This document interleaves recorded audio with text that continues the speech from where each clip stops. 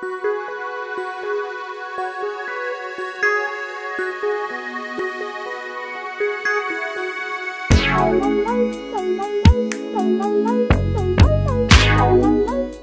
everyone, Amy Love here, and I am here today to share with you how I made this fabric cuff, which is so stinking adorable. I love it. So what you'll need is some muslin is what I used, and you're going to have to measure it on your wrist. So my piece of muslin was about 5 3/4 inches long. And I didn't even measure the width, but you just want it to be long enough to fit whatever stamp you're using. And I used this beautiful Zen butterfly. Love this stamp.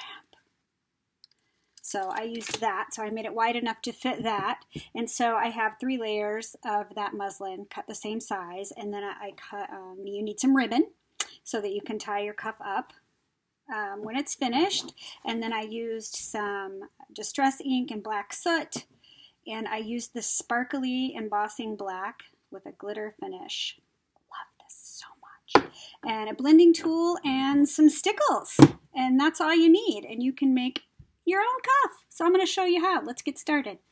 Okay, so I have my piece of muslin cut and ready and on my cutting board to be stamped. I have to use a cutting board because my table is very wonky. And I've got the beautiful Zen butterfly mounted to this acrylic block, and I am going to ink it up with the black soot distress ink.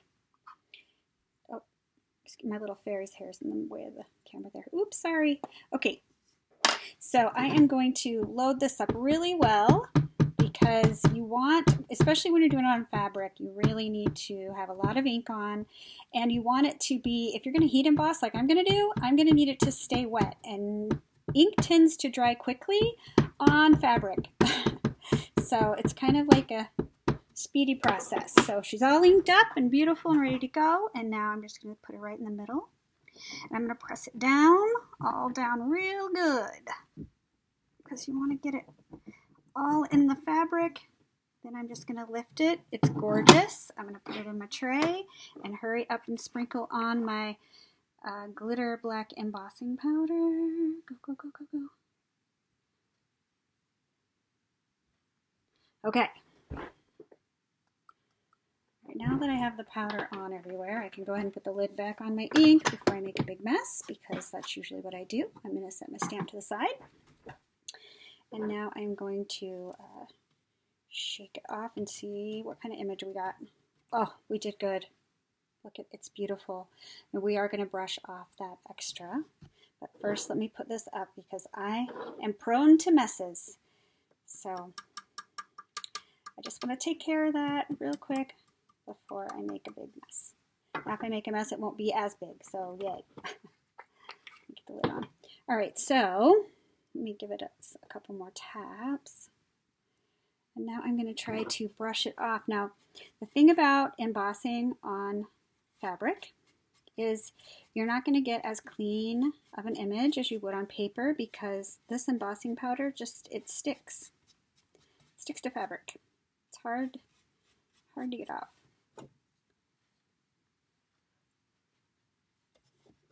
Okay, I'm going to move that on my way to brush off some more of this. But I'm not too worried. It's still going to be so pretty because it's going to be on a cuff, so it'll be nice to have like little black sparkles everywhere. But I do want to get it clean. So this is kind of a stiffer bristle brush. It's not a soft one because I need the stiff one. It seems to work better in this situation. All right. Ooh, just to be careful not to brush on your image. You don't want to lose any of that stuff there.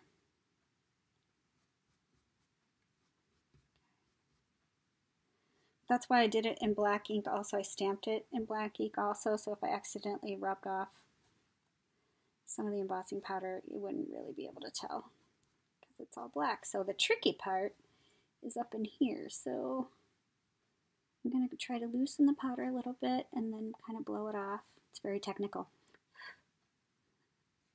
Oh, I got some furries. There. Let me get that off. Okay. Alright, that's looking better. Try Do the same thing on the side. Okay, all right, that's good enough. Okay, now we're going to heat emboss it.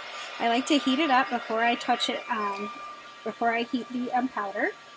And you want to be careful on fabric because it is very easy to burn fabric. So you just cannot leave it too long in one spot. So I got to keep it moving, but I still want to melt my powder.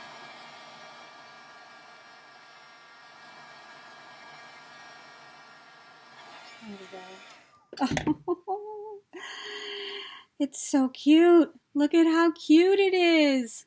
See, it's not a perfect image. Might be able to brush off some stuff. But it's still very cute. So let's make our cuff.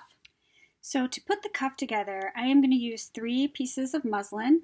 You could use felt in the middle if you wanted to, but then it makes it a little bit warm on your wrist, so it's really just your personal preference. But the reason I need the fabric in the middle is so that you won't, I'm going to put the ties on the last layer and put the other 2 on front. That way you won't be able to see the tie so much through the front layer.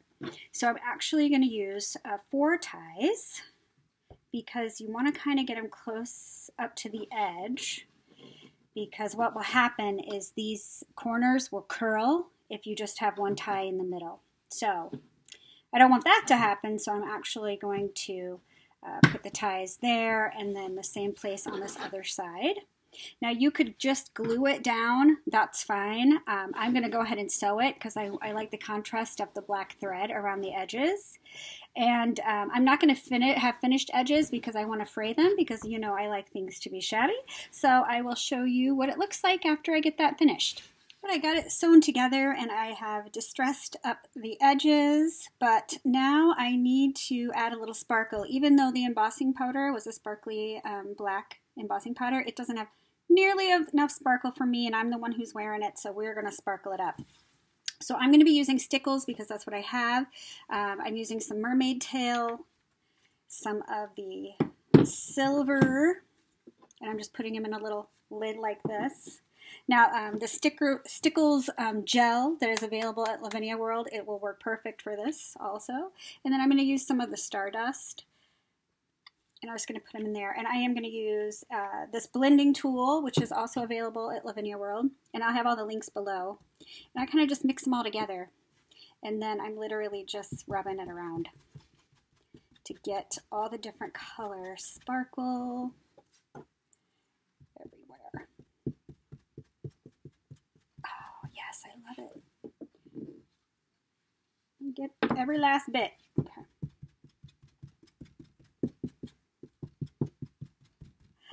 I love it. So I hope that you can see the sparkle. So I'm going to let that dry, and then I will put it on and take some pictures to tack on here at the end. So I hope that you enjoyed this tutorial and that you'll give it a try, and I'll see you guys on the next one.